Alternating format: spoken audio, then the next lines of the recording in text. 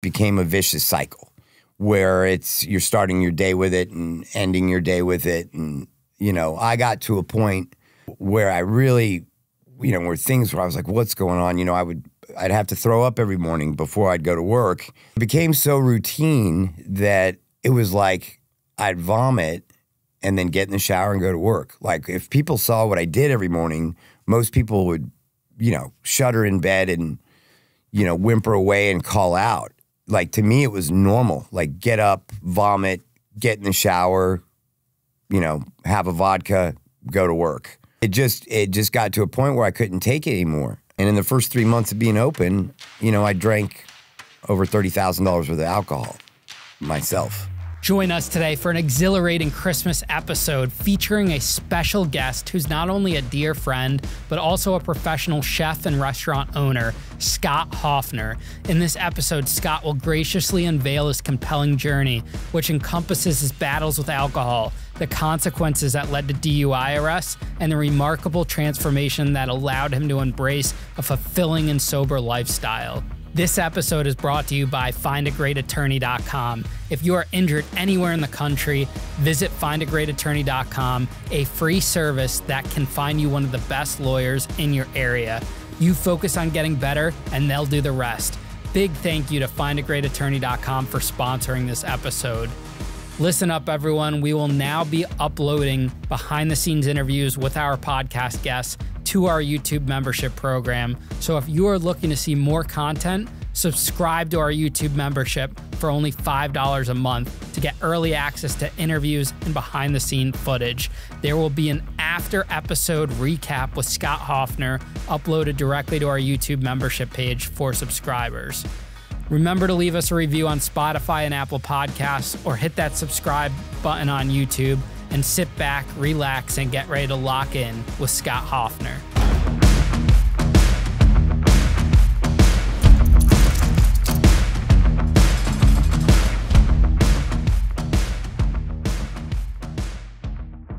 Scot Hoffner, welcome to Locked In. I think this is the earliest I've ever recorded a podcast. It's 7 a.m. in Connecticut right now. 6 a.m. Texas time. Yeah! You flew in from Dallas yesterday. You were yelling at me the whole day because of your flight, but... Spirit. It certainly gets you spirited. Hey, we put you on a private plane. It was great. It was great. Spirit. No problems at all. And then, we put you in the Motel 6 last night. Great stay. That was something, for sure. We listened to, what's her name's new podcast, Who Turned Tony's ex-girlfriend, Ski Mask Girl. Yeah, the chick that wears the thing on her head. 10 out of 10 would not recommend, unless you just want to hear about their relationship drama. Or nothing, really. Or talk about the podcast of nothing. We turned it on only to hear about what happened between the two of them, and it took like 45 minutes just to get to that point in it. And then the last 15 minutes were about that, and there's no reason to watch any more episodes. I'm in agreement with you on that. So how was your night? It was good? It was great. I just chilled. I'm so busy most of the time. It was kind of nice to just be in the hotel, which was very nice, by the way. And anybody listening, it wasn't a Motel 6. But I had some great pizza. And being a chef, we don't get, in Texas, you don't get what I got last night. So I was thrilled to do that. I kind of did, what's that guy's name that does the Thank you. I did my own version of him last night, undercarriage, one bite, kind of thing. One bite, that's it. And I think he would have given this pizza an 8.3. I thought you said 8.4. I did. I just changed it. I think he'd give it a legit 8.3. It was a good pizza. So thank you for that. I appreciate it. Now, Scott, you've been listening and watching this podcast for quite some time. Yeah, I actually started watching you when I was, I have the passion project of Convict Kitchen, and I started watching you, and I said to myself, man, this guy is just fun and entertaining, and obviously been to prison, so that kind of works with my concept. And after I watched a bit, I was like, I got to get in touch with this guy and see if he wants to work with me and get this Convict Kitchen thing going. Yeah, and we'll get into that later in the episode. But you have quite an interesting journey and story yourself. I mean, you've done a lot in your life. You do a lot now, and that kind of led you to the path that you're going on. So, let's dive into that. Where are you from? Where did you grow up? Well, I'm from Plano, Texas, born and raised. Yeehaw, Cowboys, let's go Rangers, let's go Rangers. And I started at a very early age, kind of an odd age. I started in the restaurant business when I was 10 as a dishwasher, and we can talk about why that happened if you want in a bit. But I kind of got out of the house and I started working, and very, very immediately I knew that I wanted to be a chef. I think by the time I was like 11 or 12, you know, I was working the grill and learning how to use a knife properly, and I did that all through high school. You know, not going step by step, but, you know, was opening up restaurants at 16, and then went to Johnson & Wales when I was 18, came up to the Northeast up here, and, you know, went to Johnson & Wales and got a culinary education, and then continued forward, you know, went to Europe and then moved around all over the place. I've cooked in Austin and Montana, Providence, Rhode Island, California. You know, we kind of bebopped everywhere, and my wife and I ended up back in Frisco, Texas. Why do you want to start getting into the kitchen at such a young age? Well, I realized very early that it turns people on. Food is an exciting thing. You know, you watch people sit down at a table and they're all talking and they're excited and they're like, you know, getting to know each other, getting to meet each other, or catching up or kibitzing.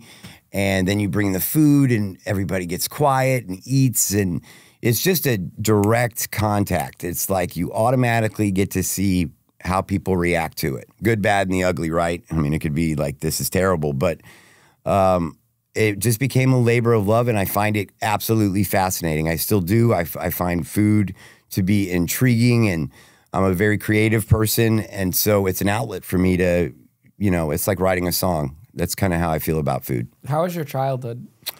It was interesting. I was raised in a great household that really didn't want for nothing. Started, like I said, working. So I was raised in a fashion where still it was very kind of old school. It's like I bought my first baseball mitt. I bought my first bike. I bought my first car. Everything that I had to work for, which really instilled a great work ethic. But my father was always very busy. He worked quite a bit. He was, you know, was a workaholic. So I think I kind of followed in that line. But I got out of the house pretty early. There were some times that it was a little aggressive in my household. And so I found solitude in work, and I found solitude in learning. And, you know, the restaurant business is sort of a family. So, you know, it's kind of like I created a second family, and still to this day, my restaurant is like that, where, you know, we still do things together and have Christmas parties, so on and so forth. Mm-hmm. Now, when you got out of culinary school and into like the restaurant world and the world of cooking, which we both share a passion for, and my father is, and you got to is a chef, and you got to meet him a couple months ago. What kind of experiences were you getting? I mean, you've worked for some incredible people. You've had an incredible culinary journey. Well, I don't want to. It's like I don't want to go on and on, but every stop that I've been at has been something different. Whether I've learned or how to manage, how to be a better chef, but each step in the road has definitely been unique. You know, as a private chef, there's been times where I've worked for some crazy celebrities and crazy athletes, and you have a wife for one of those folks that is an absolute nightmare and makes the job incredibly hard, incredibly servient. I've worked for owners that got involved with fraud, and one day you're going to work and the next day the restaurant's being seized. You know, like it's all over the map. And then there's the guys, and I'll use his name, Todd Kerr, who was a pivotal point in my career, because there's a fine line between being a businessman and being a chef, and being both. And to be successful, you need to be both. It's just the way it goes, especially. And then you need to learn how to market. You need to be able to, you know, put your product out there on a continuous, consistent basis. But this particular man, when I worked with him, I told him that I would either work with him till I was done with my career, or he would be the last man that I worked for. And that was the case. But the 3 years I worked for him, I ran his catering company, I ran his restaurant, I oversaw both sides of the fence there. And, you know, we had meetings twice a week. We sat down and we talked cost, we talked labor, we talked all the things that make the restaurant tick. And that translates into my business now, where I truly believe if I didn't work for him, there would have been some pieces missing to the puzzle of me being successful at what I do now. And then there's like the first guy that I ever worked for that gave me my executive chef job, and he's passed now. And he's like the craziest maniac you ever met in your life. Like when we opened the restaurant, he left for the day and he came back and he was on mushrooms, like fully tripping his balls off, and then bought me $7,000 worth of kitchen equipment. And he's got this smile on his face and his eyes are ding, ding, ding. And he's like, "Chef, I got everything you need." And I look down and he's got 12 kitchen mats. I'm like, "Don, we need 3 of these. Don't worry, we'll return them." You know, just so that, and that's also what makes this business and the, you know, my career, I find very interesting. It's just kind of all the folks you meet along the way. I mean, it's just insane. Give me some of like the top kitchen nightmare stories that people love and hear about. Okay, is it okay if it's like... Give us the craziest ones. Go all in. Like, do it in your energy, Scott. Oh my God. So, well, this is okay, so if you're faint of heart, this story isn't necessarily for you, but I worked with this guy named Chris, and he was an amazing, amazing cook. Serious line cook. He spoke, white guy that spoke fluent Spanish, and he's one of the first guys I remember doing that. But you know, you have Venahoods in the kitchen, and every night you pull them and you clean them and you run them through and you make sure that it's all nice and tight. Well, this restaurant, have you ever seen the movie Office Space? Maybe. It sounds so familiar. That movie Office Space, that restaurant in real life is called the Old Alligator Grill, and they rented it out to shoot the movie. But anyways, Old Alligator Grill had 8 large fryers. It was a Cajun restaurant, and he had put sheet trays over the fryers so he could go up and take down the Venahoods. And while he was up there, the Venahood, the sheet tray fell out from the fryer, and his entire leg went into a fryer that was at 375 degrees. And he couldn't get out. It was like the way he fell in it. So we had to yank him out, and it took his skin off all the way from his bone, from his ankle up to his top, beyond his knee. So he had to get his entire leg redone, and they had a skin graft, and that he was never in a kitchen again. He started a landscaping company. He had to relearn how to walk. Then, you know, that's just like, that one was just so, the screaming from that was nuts. But if you want to talk about things like I've had to fix, you know, the majority of my career was having to go in where guys' food cost wasn't right. They weren't operating right. They had people stealing from them. So I walked into a place that had a lot of theft. So when I got in, I started a PAR and inventory system on it to just double check. And I noticed that this salmon, like every week I was missing 6 pounds of salmon. Well, that equivalates to a side of fish, like a whole fish. So I set up this deal where I was like, you know, we didn't have cameras in the place. And on one of the nights after the fish order came in, before everybody left, I lined everybody up to say goodbye to them and gave everybody a hug before they left, like I was patting them down like the mob, you know, like, who's got this fucking fish?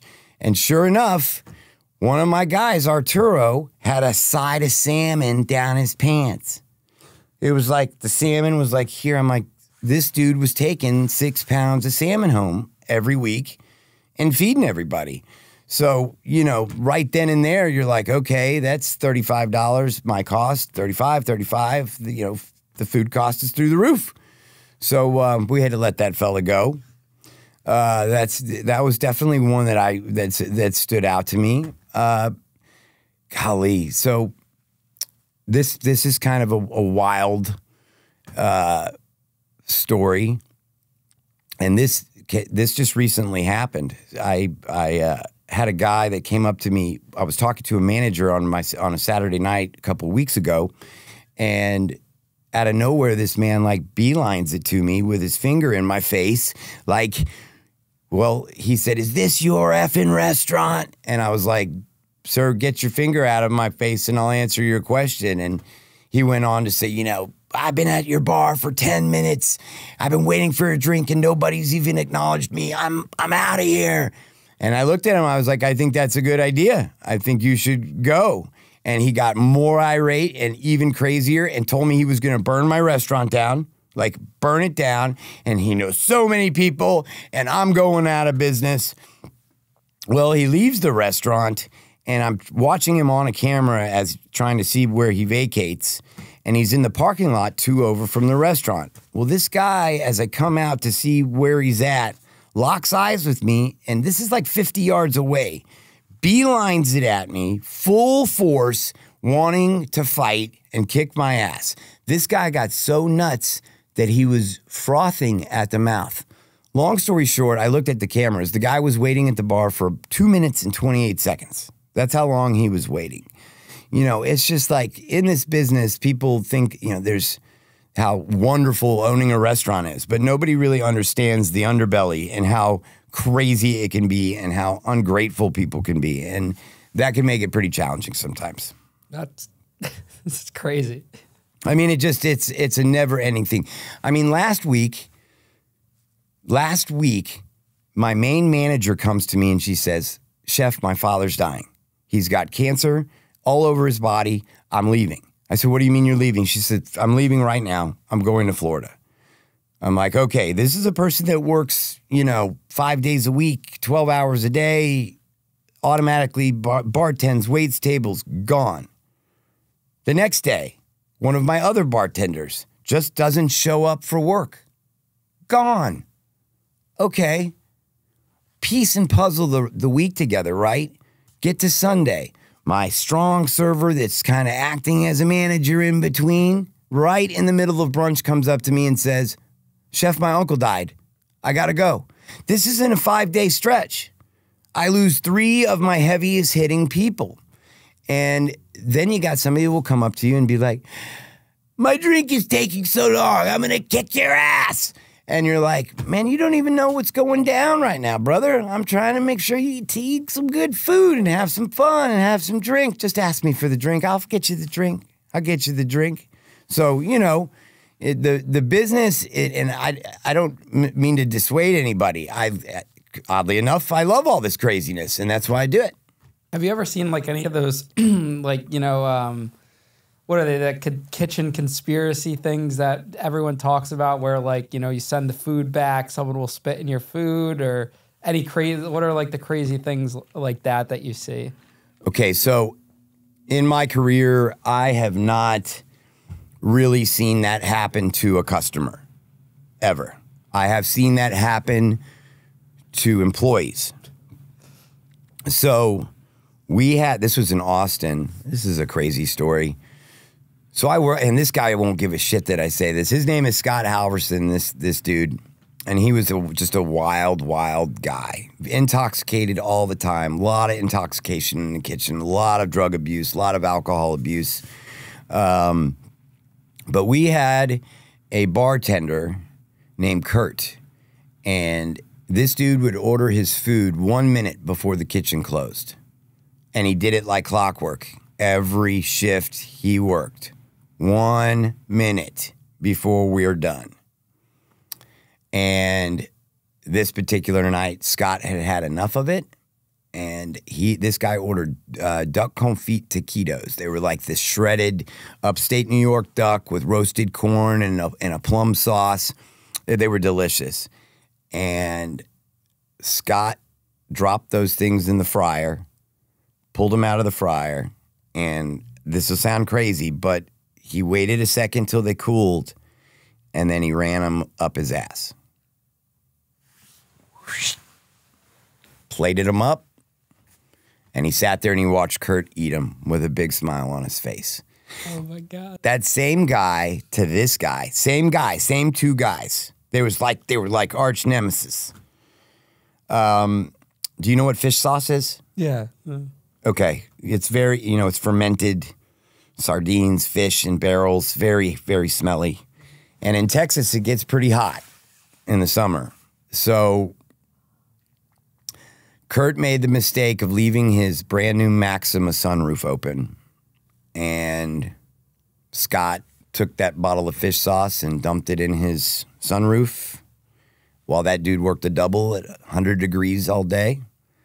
And I will never forget, I was in the kitchen and I heard him scream when he opened up his car door because the car stunk and that was his last day. He never came back to work. Was the car totaled after that? It was pretty totaled. I mean, the fish sauce sat in the car for 12 hours, 100 degrees outside. Yeah, when I was in Alaska, they said the rental car agency made you sign a waiver saying you won't bring raw fish in the car because they total the cars if you store raw Interesting. fish in I've it. never heard that before. It just stinks up the whole car. Sure, it makes sense. But yeah, so rotten, fermented anchovies in the Maxima ruined it.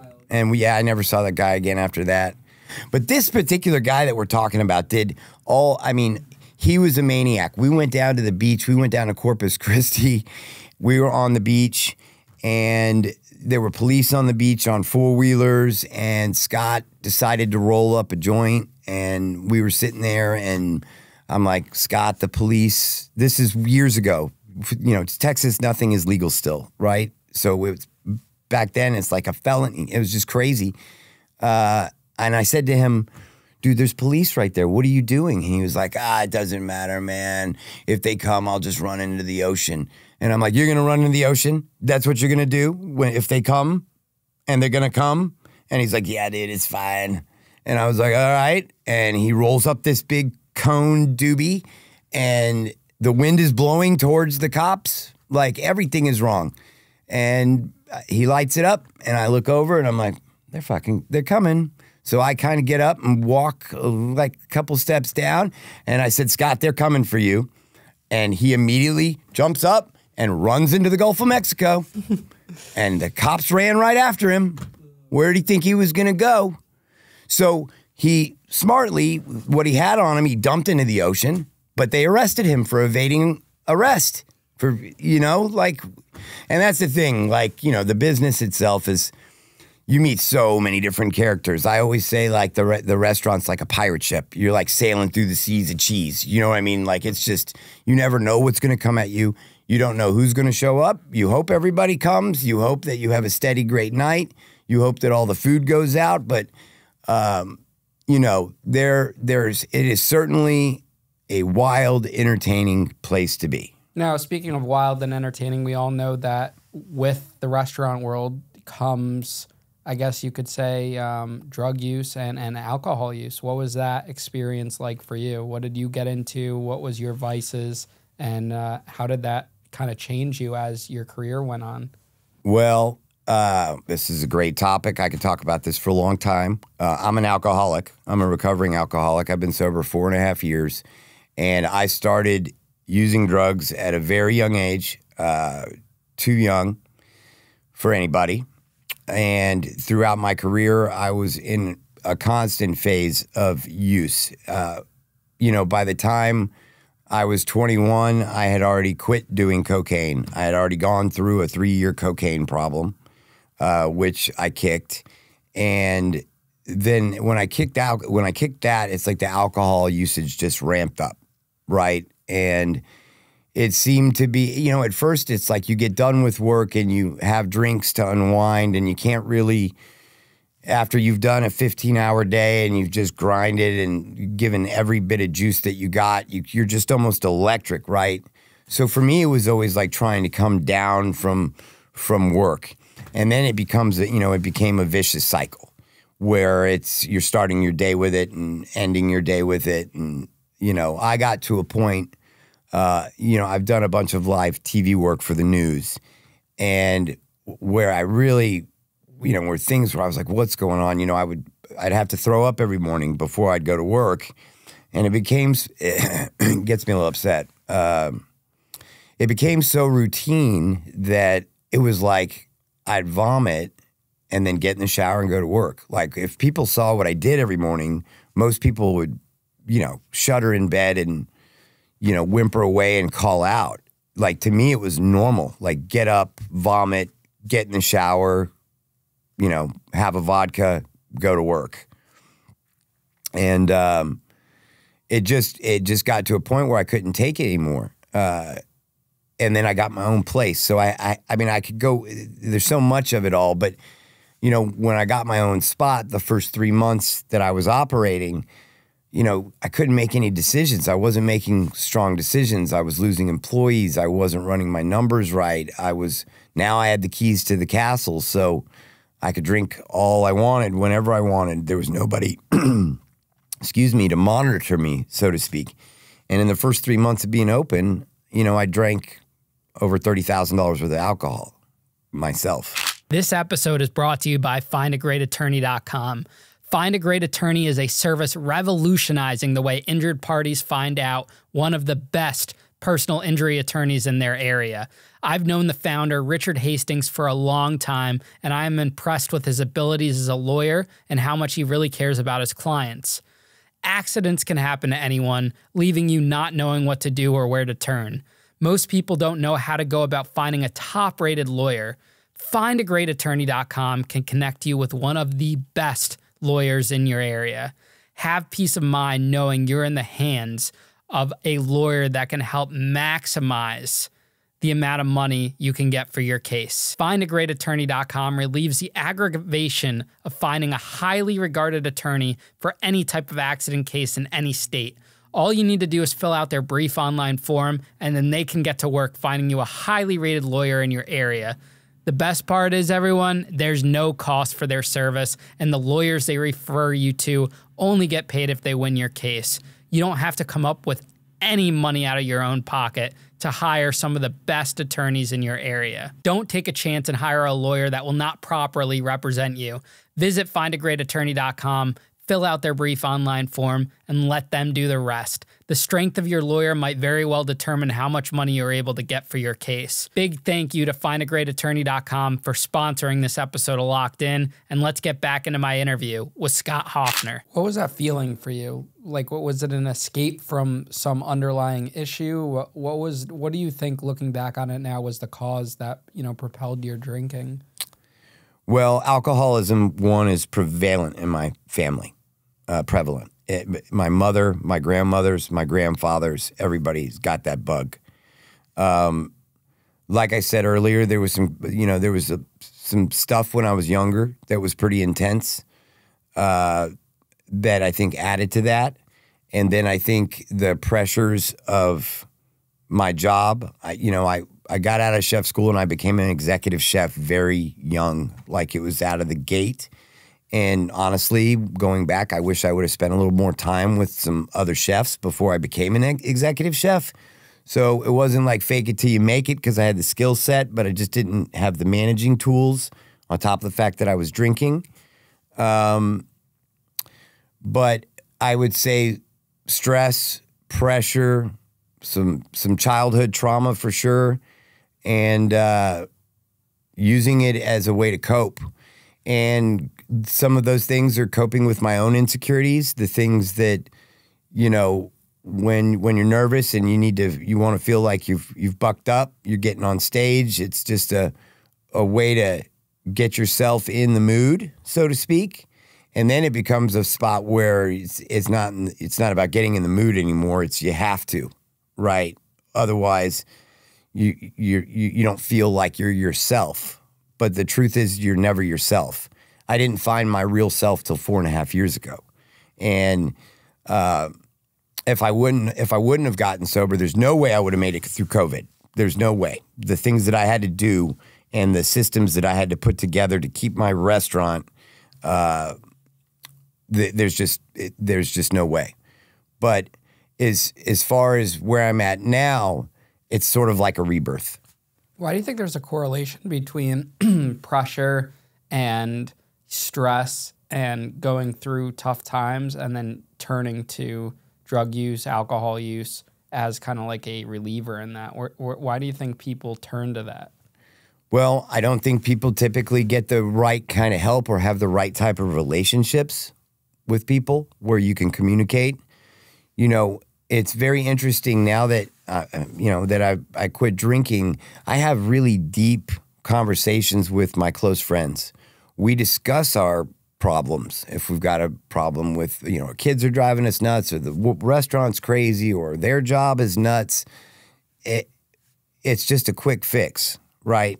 It's like, that's why people do heroin. The folks that start doing heroin and get into heroin, those folks have got some trauma. Those folks have got some serious weight because they're looking for the ultimate numb out. They're looking for I want to be out. And there's levels of that, I think, with drugs. I don't think people really necessarily think about it. Like, you try some acid and you trip out a little bit and you go into an alternate dimension and you explore. But you don't hear people typically say, I took acid on Monday and Tuesday and Wednesday and Thursday and Friday, right? Alcohol is designed for you to be able to tolerate it to a certain extent. It's like a cigarette. You know what I mean? A cigarette makes you feel like you need it, but you don't. You don't need it. It's designed to give you these small addictive pangs, like stomach pangs. Makes you uncomfortable. But then there's things like alcohol where if you really don't have it, you get sick and you get the shakes. There was a period of time, man, where I couldn't hold a knife. You know what I mean? Like, I rock with a knife. And I'm standing there getting ready to go on Fox 4 News. And I'm going, Jesus Christ. And at 7 o'clock in the morning, I'm drinking, vodka to cool my jets before I get on. But to really answer your question, I think I think there's people that have addictive personalities and start doing something, whether it be fun, like you're out having drinks and you're just partying and you're just having a good time, that if you've got the bug, then it eventually, it's like a drink, a man takes a drink takes a drink, and then the drink takes the man. And I think that often happens with people with addictive personalities that don't know what they're getting into at a young age, and then they just step by step get worse. And hopefully, for me, I knew I had too much to lose. I wanted my life back. Now that you're sober and have the clarity, do you realize the people you are hurting around you too? Because when we go through addiction, we never realize in the moment who we're hurting that are close to us. 100%. And that's part of the 12-step program, is going back and telling folks that, apologizing and going through it. I feel like I've gone through there may be a person or two out there that I haven't got to apologize to, but I have gone through that thoroughly. I've made my inventory. And it's interesting. There's some people that were like, dude, you never bothered me. There was never ever an issue. It was, dude, I love you. What are you talking about? Like, I never even knew that you were, some people, interestingly enough, were like, I didn't really think you had that bad of a problem, And then there were people that I really, really did need to apologize to. Since I am on your podcast, I'm going to put this out there because there is one person that I need to apologize to still. And this is going to sound crazy, but I need to apologize to Corey Feldman at some point. I was at a wedding with him that I acted very inappropriately. And I haven't had that opportunity to tell him that I'm sorry for the way I behaved. So Corey Feldman, if you happen to see this, I'm sorry, man. Why do I know that name? He was in a movie called, very famous child actor. He was in Stand By Me, The Lost Boys, Goonies. Oh, he was in the Goonies. Okay. You should have been in the Goonies. You have that look. Wait, with the truffle shuffle? Oh, man. Imagine you in the Goonies. Well, I'm sure he'll appreciate the apology. Now, in a lot of cases where we look at individuals who have suffered with addiction, a lot of the times their addiction leads them down into, legal issues. What was that like for you? That's a fact, Jack. So over the course of my time, I got 2 DUIs that I was charged with, and then I got a third one that I didn't beat, but I got dropped down to a obstruction of highway. And all 3 of those, that was also, part of, you think about it, like not everybody's out there getting DUI after DUI, right? So, eventually that road, you're going to kill somebody. I was going to kill somebody, kill myself, God forbid, hurt a child on the road, like you just don't, when you're in it and you're driving around in that car, people just don't get it when you're drunk, like how bad that can be. But I've been arrested 3 times, jail 3 times. I spent a little time in Lew Sterrett. My first arrest and the second arrest was in California, and the third one I got arrested in Dallas again. And each arrest was different. The first one, I was beyond wasted, and I'm very thankful I got arrested. If I would have driven that night, the chances of somebody dying were as high as they could possibly be. And that particular night, when I got arrested, I ended up getting into it with a cop. So I ended up getting the shit kicked out of me by a female cop. She put my face through a... Wait, what? A female cop attacked you? Well, she didn't attack me. She just beat the shit out of me. Tell us this story. So this is the night before Easter, and I'm Jewish, so we were going to play golf on Easter Sunday, which we do every year.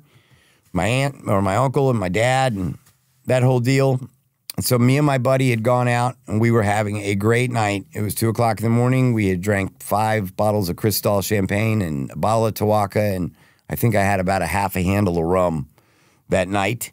And so I had gone out of this club to get the car, and I backed the car up on a one-way street to pick up my buddy who was coming out of the club. So I pulled it back.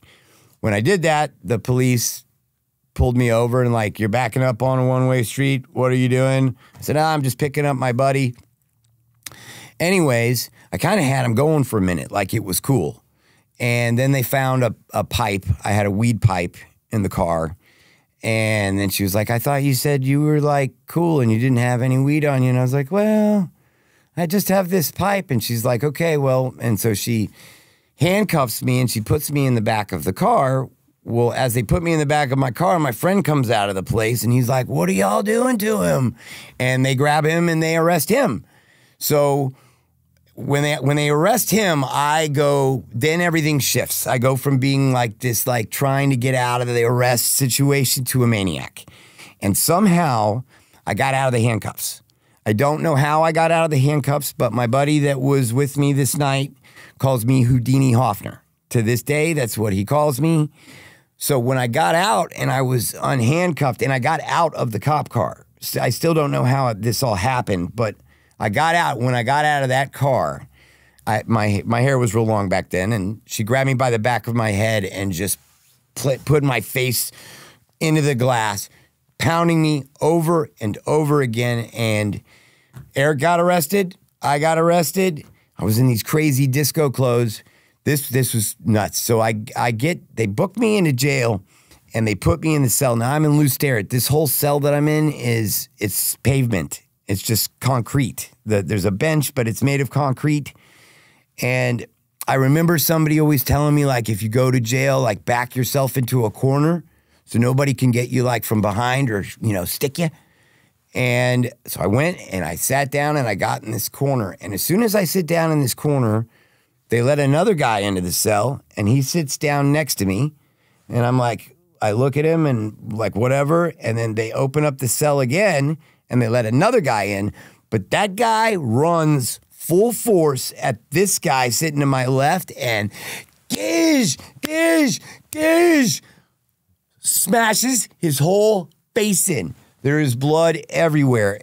So the cops come in and are like, what's going on? This guy's bleeding all over the place, and everybody's just sitting there silent. Nobody says a word. They come, they get that guy, they take us all out of that cell, they go in there and they bleach it. They bleach the whole cell and put us back in it.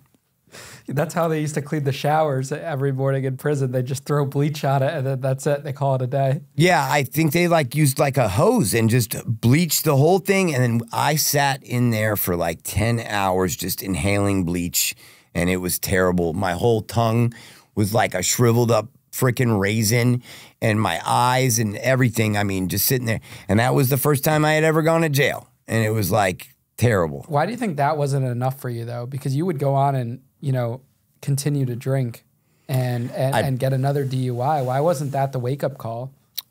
Honestly, I'd probably say because it wasn't enough. And that's quite an experience, And look at all the people how does that make you feel, the individuals that do drink and drive for the first time and they die or they cause someone else to die? I mean, here's the deal, and this is going to sound crazy. So I've had breathalyzers on my car multiple times. I think I don't see why there shouldn't be a breathalyzer on every car. I feel like if everybody had a breathalyzer on their car, it would decrease the chances of anybody dying. It's like the easiest solution. Think about it. But that'll never happen because the government, the money, the taxes. I mean, the taxes made on alcohol, what I pay for just my restaurant is, I mean, thousands of dollars every month. We're talking like, you know, $12,000 every month. I'm paying for taxes on alcohol that's already been taxed. Tax. But if everybody had to blow, nobody would kill anybody. That made you smile? Is it hard to be around alcohol every day in your job now? And it's a good question. Because I know for some people it's difficult. It's not personally hard for me because I have no interest. My life is just, I'm so lucky and I've worked hard for it, but I will never go back. What's hard for me is seeing people that are alcoholics drink. That's what's hard for me. And it's hard for me that I sell it to them, if I'm being straight up.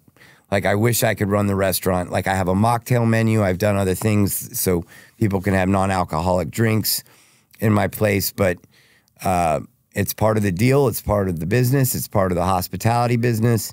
And I will say, one day I hope, you know, when the restaurant business for me has run its course, I'll look forward to not serving it, for sure. I mean, the other aspect, though, too, is, and this is something like we talked about in the car last night, is you can't force someone to change and be the person that you want them to be. They have to come to that on their own. You know, so whether you take alcohol out of the picture yourself, they'll find another way if they're not ready to make that change. And that goes for anything in life. Well, and okay, so there's two different deals here. So when I ended up getting sober, I'd woken up on a Monday morning and I thought I was having a heart attack, like a legit heart attack. So, and I'm not real into going to doctors. It's not my thing. And I told my wife I need to go to the emergency room. She's like, what are you talking about? And I'm like, I've got to go to the emergency room. I'm having a heart attack. So I get there, and what had happened was my liver enzymes and my pancreas and everything was bloated. You know, all my organs were pushing up on my lungs, which were pushing up on my heart. And that's what was happening.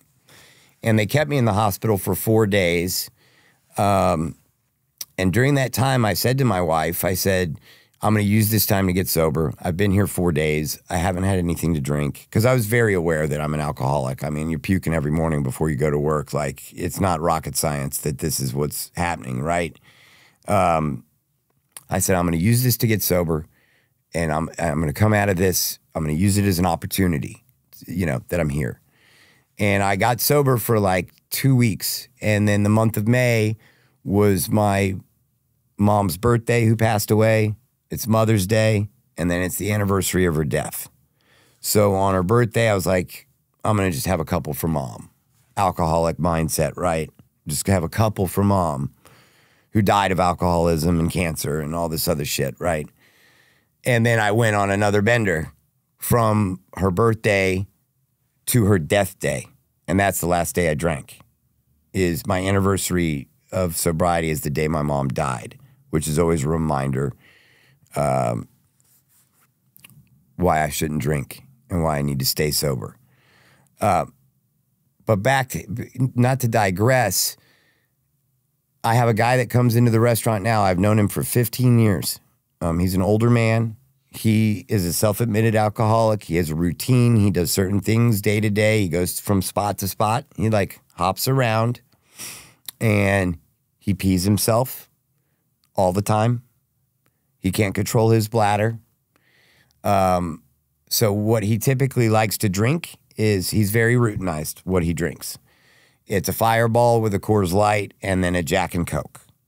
Okay, that's how he goes. I stopped carrying Fireball. I haven't had Fireball in my restaurant for 2 months. Every time he comes in. And he comes in like, you know, several times a week. He may come in twice in one day.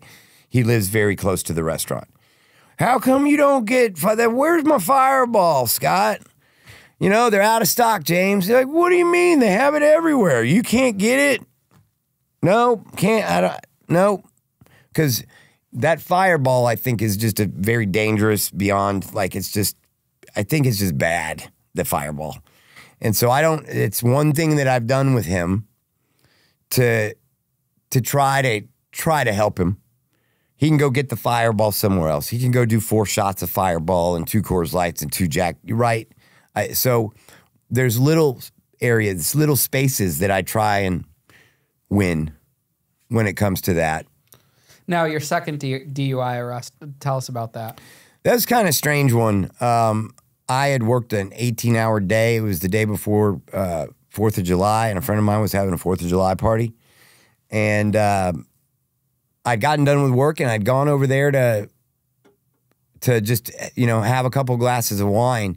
And that's all I had. That night, I had 2 glasses of wine. They were bigger glasses, but I had 2. And the girl I was dating at the time was wasted. And she insisted on having her car because she had to wake up in the morning. And I was like, let me just drive you home.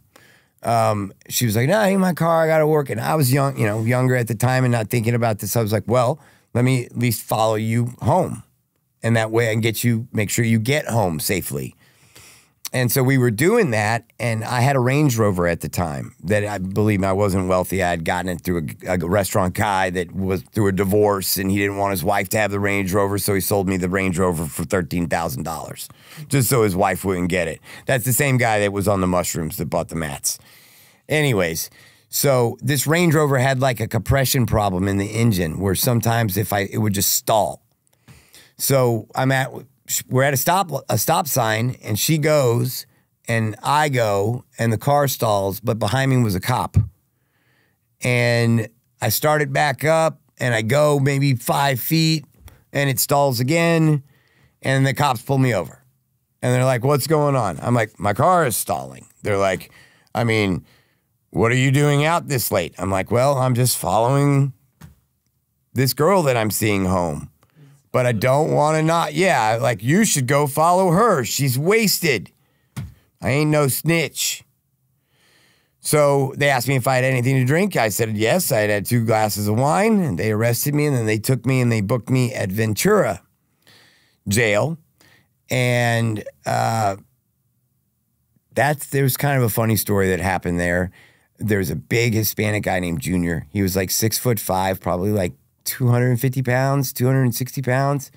And when I got there, they had like a metal bench that like was, bolted into the wall.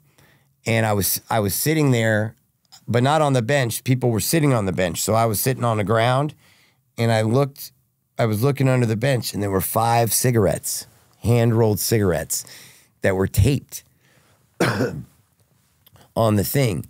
And that big Hispanic guy was sitting there, Junior.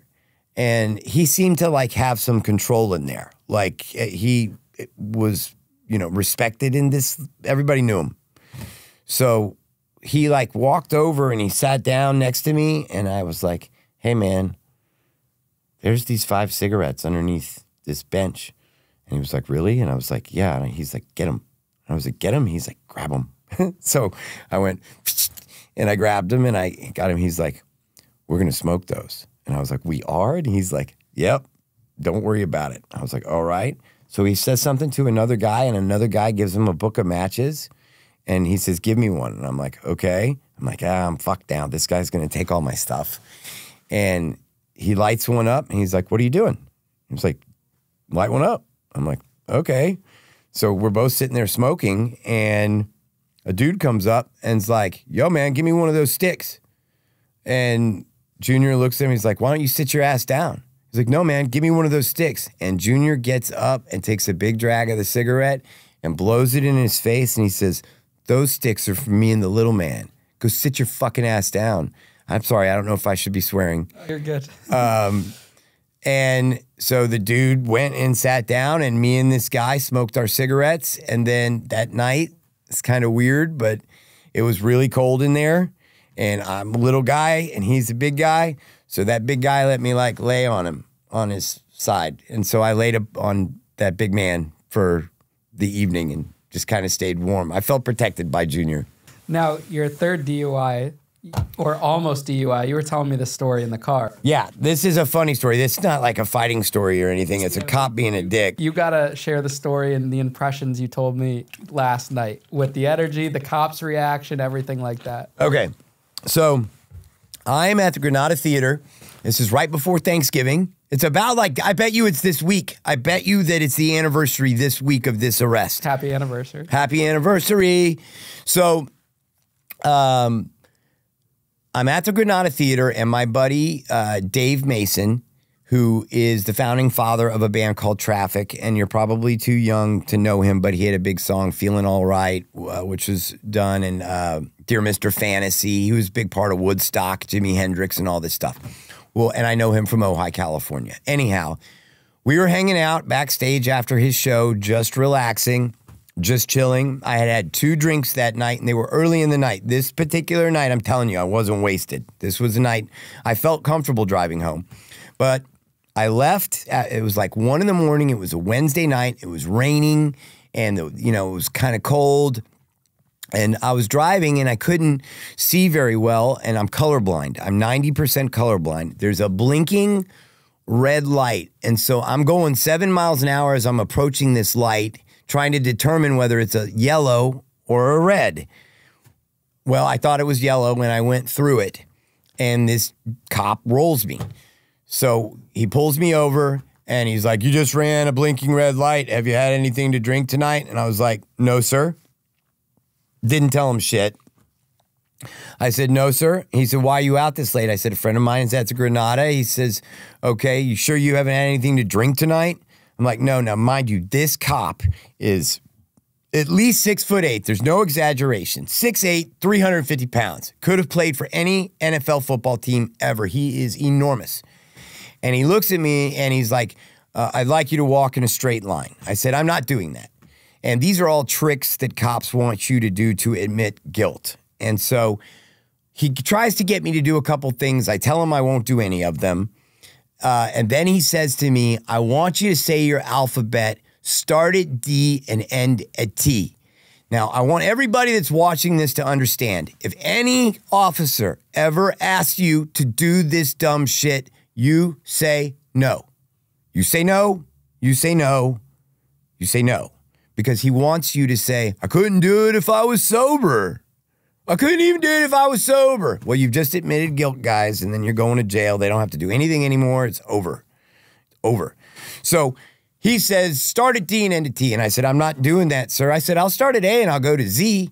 He's like, "I'm not the one." No. He says to me, "I want you to do it from D to T." I said, "I'm not doing it." I said, "I want to see you do it." And he takes a big, deep breath and he goes, "I'm not the one in handcuffs." And I go, "Yeah, but I'd like to see you do it."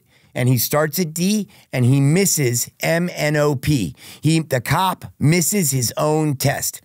So I go to jail, obviously, and then I get with my lawyer. Also, you asked me earlier about why it wasn't enough, what kept me drinking. And it's because it wasn't enough. I was able to get out of these situations, and the punishment wasn't drastic enough.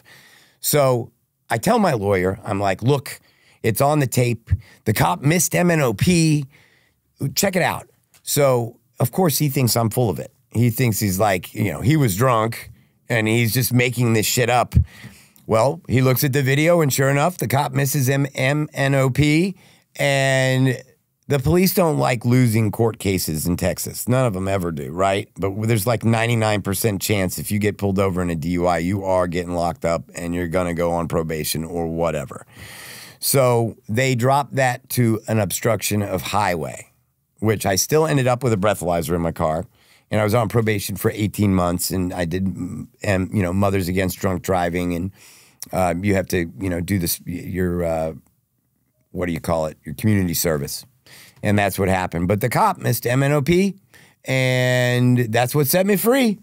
Scott, why do you think we need drastic things to get individuals to change? Like, why do we need to lose someone for someone to realize someone's value? Why do we need to get arrested and go to prison to reshape our life? Like, why do humans need that? What do you think that is? And why can't they just take it from someone else that's been through it?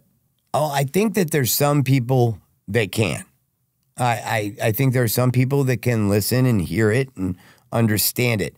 There's people I know that aren't alcoholics that drink, they drink pretty good, right? But then they one day say to me, I'm like, I'll see him at the restaurant. I'll say, "Oh, you're not having a vodka tonight?" I'm like, "No, I'm taking a step back for a month. I just needed to cleanse and refresh myself. It's no big deal, right?" And then there's the people that like just can't do that stuff. And those are the folks that I think need this. I mean, I didn't get sober because I had 3 DUIs. That's not what got me sober. There was never a time where I was like, oh my God, I've got 3 DUIs. I've got to get sober. It was, I'm going to lose my restaurant. I'm going to lose my wife. I'm going to lose my life. I'm going to lose all the things I love and have worked for.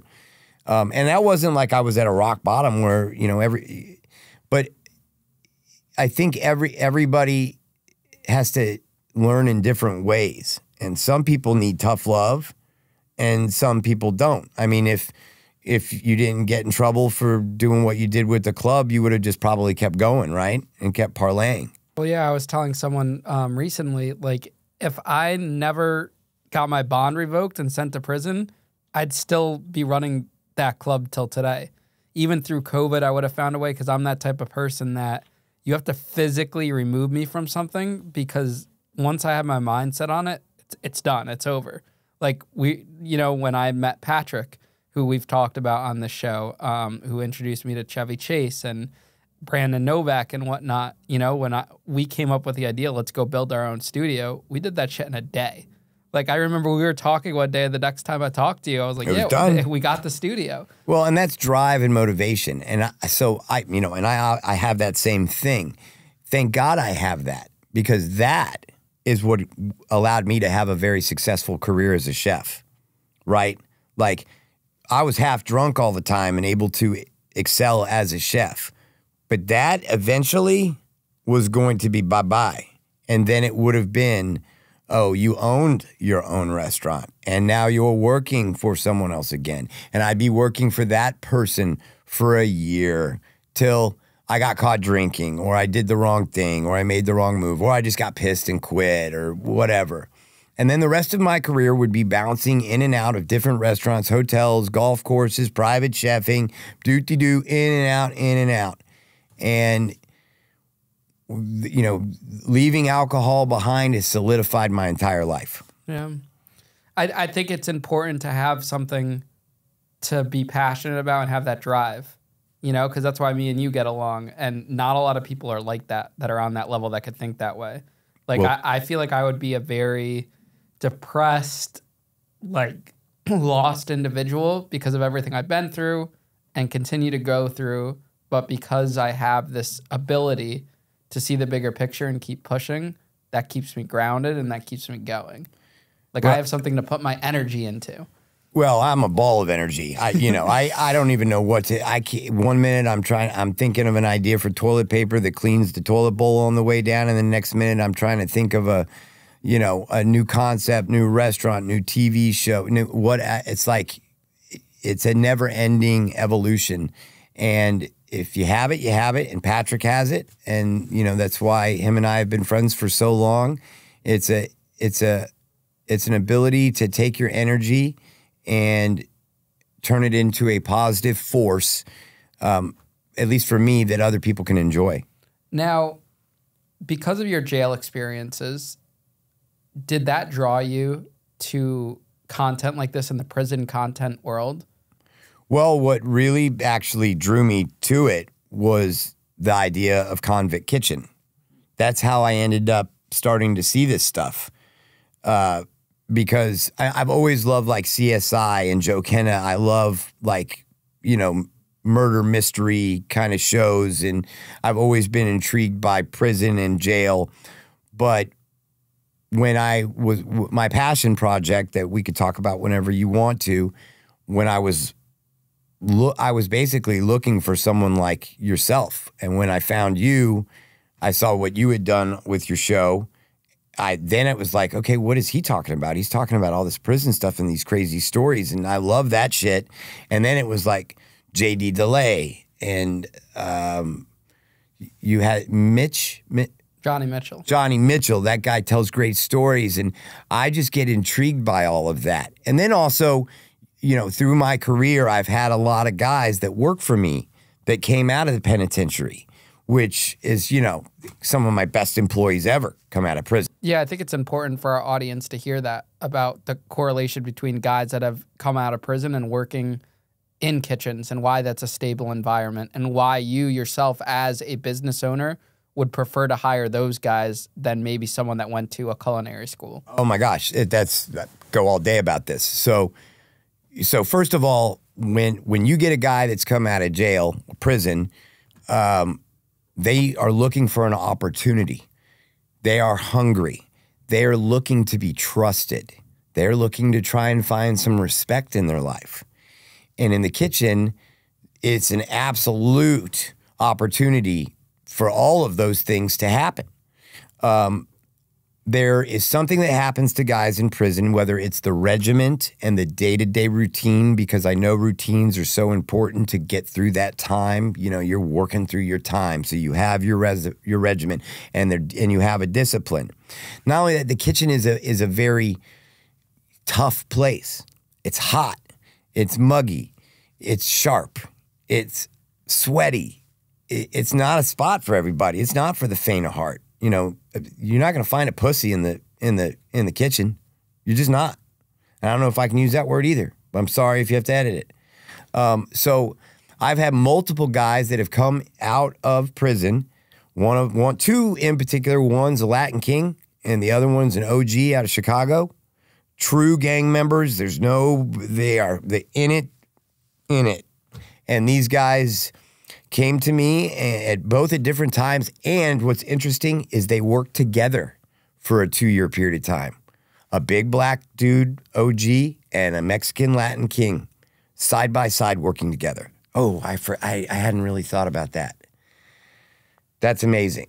In harmony, not with knives and pans. And you think to yourself, like, I mean, people have said, like, I mean, you're going to let a guy that was in prison be in your kitchen and he's got access to an 11-inch French knife? Hell yeah. I mean, everybody, if you're in a kitchen, has the same knife. Doesn't matter if you were in prison or you weren't. Everybody could stick it in you if they want to. But the regiment that these guys have, their ability to retain knowledge, there's a lot of reading that goes on in prison, and I feel like that also correlates to being able to read recipes thoroughly, makes for a great employee. Now, what would you say to someone that just got out of prison, maybe they did a short sentence, a long sentence, and they're struggling to find work? You as someone, as a entrepreneur, as a business owner, what advice would you give them, and how would you kind of encourage them to not give up and to maybe even check out and give the restaurant world a chance?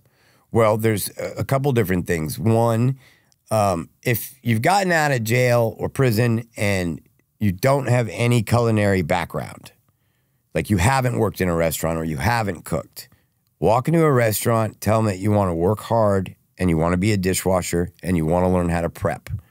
In this day and age, right now, that job in Texas, if you came to me right now and you said those words to me, that job is going to start you at $16 an hour.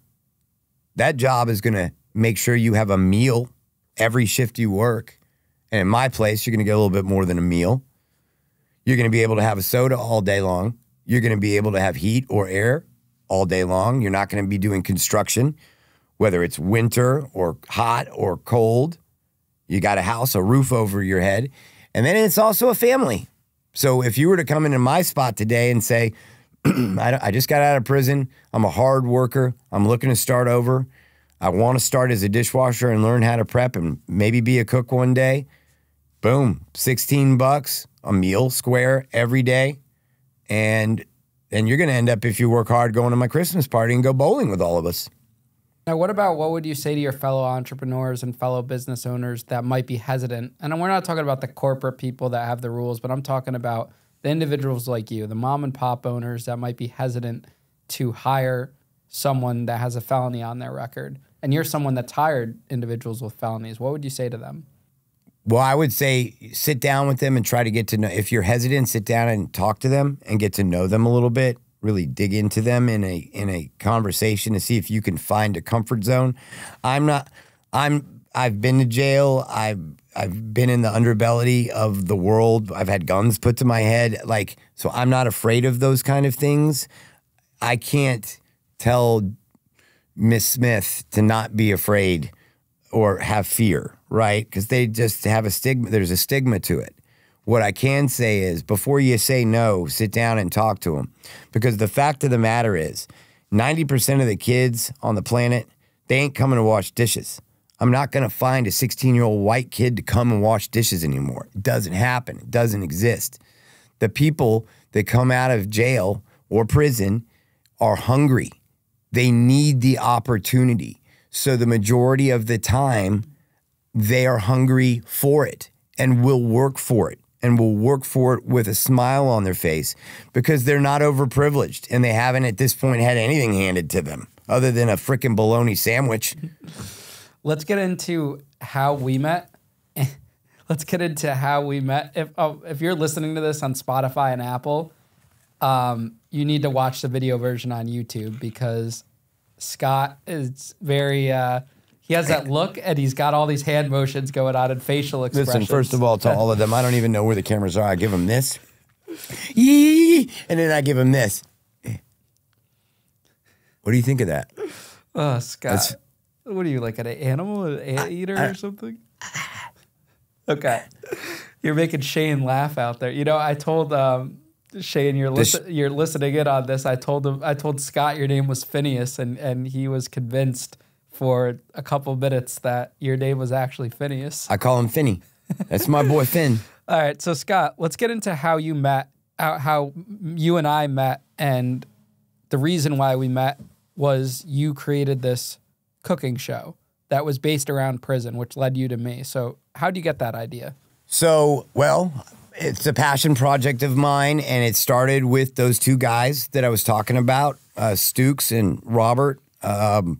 Those guys would talk about the spreads and the foods that they would make in prison, which I always found crazy intriguing. So years ago, I had a pilot that I worked on, and the show was based on taking your leftover ketchup packet from McDonald's and your leftover soy sauce from Chinese food and mixing that together and making chicken sexyaki. Like you taking these leftover ingredients and turning it into something, right?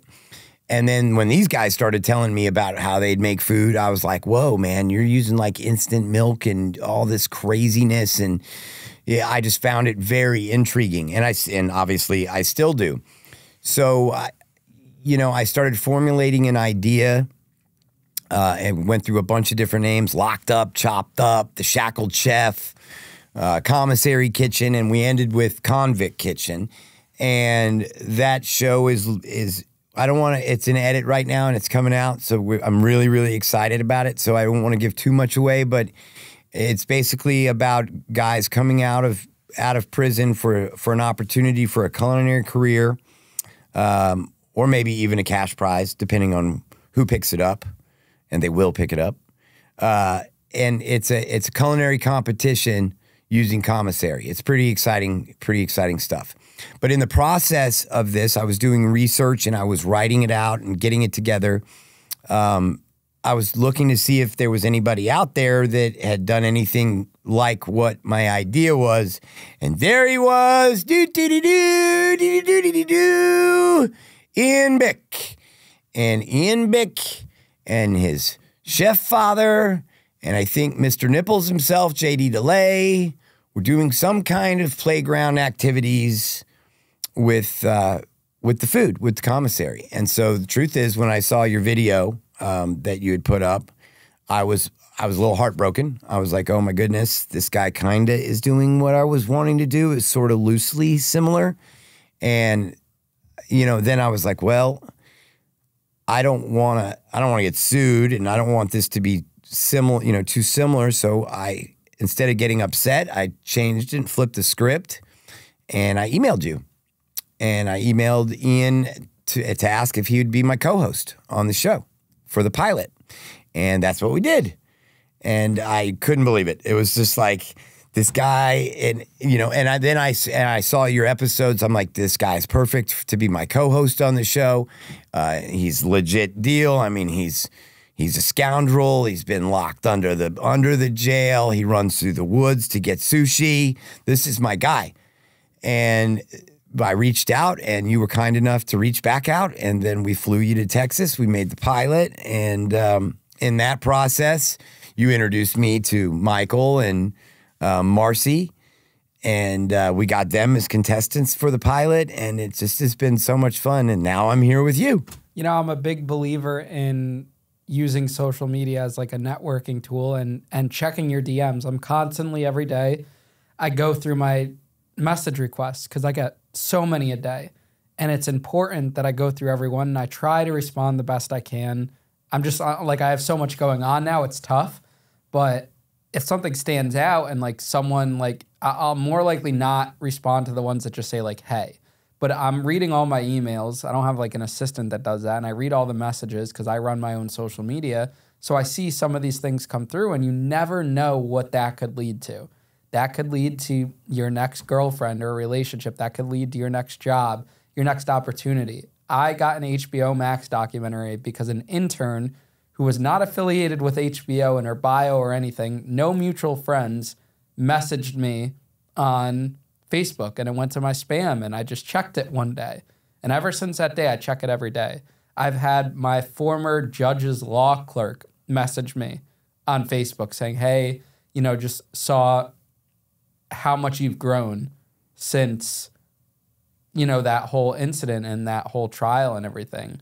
Like, you can connect with so many people that watch the content, and people are taking the time to watch me and listen to my platform, you know, so I should take the time to, you know, respond back. Absolutely. And you emailed me, and you didn't just say, hey, like you presented something, so it's on me to at least hear it out, you know, because you never know. I didn't know, and then, you know, if I never responded to that, we literally would not be in the studio. Patrick Ganino. Because I met Patrick there, and, you know, you put me up at that amazing house with the pool, the guy that makes the pools. But it was, you know, it was a great time for me. It wasn't, I think so many people like in this industry are always fixated on the short-term payout. Well, you're exactly right. And the guy that's doing my Chef 86, my TikTok for Chef 86, this kid is working with me for peanuts. He doesn't get a ton of money. But let me tell you what, when the video the other day got 50,000 views, he, you know, the light bulb went off on his head. I had a guy prior to Micah that was like, well, I mean, when, you know, for me to make these videos, it's going to be $2,000. I'm like, we're just making TikToks here. Like, there's no return. Like, this is a thing. Do you want to buy into this? Do you want to rock and roll? Do you want to have energy? Do you want to fucking go? Or are you worried about your editing fees and this, that, and the other? And then there's Micah, who's like, we're going to plug away at this, and I think that you've got something, and I think that you're special, and I think we can do something with this. And he shows up, and he does it, and he puts his energy in, and I'll call him, and I'll say, hey, I got this idea. You got to come. And he'll come. And then we get a 50, and I know it's not a lot of views, but 50,000, it got him going. And he sees something that's a possibility, and you got to put the energy and effort into it. The world needs more of that thinking, because I remember how many people told me no, or how many people, I had no money to start this, you know, and I'm grateful for the individuals that helped put me on and help build it with me. But there were so many people that said no, or how much it would cost, or this and that, you know, which is why this studio is a separate business that I'm building. I'm undercutting everyone else and doing it at a fraction of what the big people would charge just to get into the door, to help people produce good content, and the money will come down the road. That's exactly how you have to look at it. That's how you look at it in the food business too. Well, let me tell you something about that. I couldn't get anybody to lend me money for years and years and years. And it's probably because I was, you know, the people I'm asking are like, he's a drunk. Why would we lend an alcoholic chef, you know, $300,000? But somebody did lend me that money to do what I do. And now everybody wants to give me money. Everybody wants me to build them a restaurant. Everybody has seen the success. Oh, we should do one here. We should do one here. Let's do a hot dog. Let's do a taco. My wife loves this. We are here. Before, nothing. And I got to go back to that thing about the email that you were talking about, because this is a pretty nutty situation. So the year that my mom died, I mean, I was just in a bottle. I should have just had a tube hooked up to my mouth, walking around with a bottle of Captain Morgan on my back. What are those, camels? I should have had one of those camel toes on my back with the jammers. And I had applied for Beat Bobby Flay. And so there's like a couple of different rounds that you got to go through, like that once you get in, then they contact you and they interview you, and then they do a Skype interview, and then da-da-da-da-da. So I got the phone call from them that I was going on the show. And I don't know what I was doing. I was like trying to be aloof or something. Like it was no big deal that I was gotten on the show. So it was right before Thanksgiving. Weird. So the lady's on the phone with me, the producer, and she's like, you're on the deal. We need you to send us your headshots and your recipe, and like 2 headshots and a recipe or something like that. And I was like, okay. And they're like, we'll be reaching out to you. So could you please get that together? We'll be sending you an email. And I was like, sure, no problem.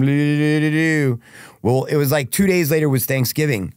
And Thanksgiving came and went, and it was a nightmare because my mom is the first one without her, and it was like her favorite holiday. And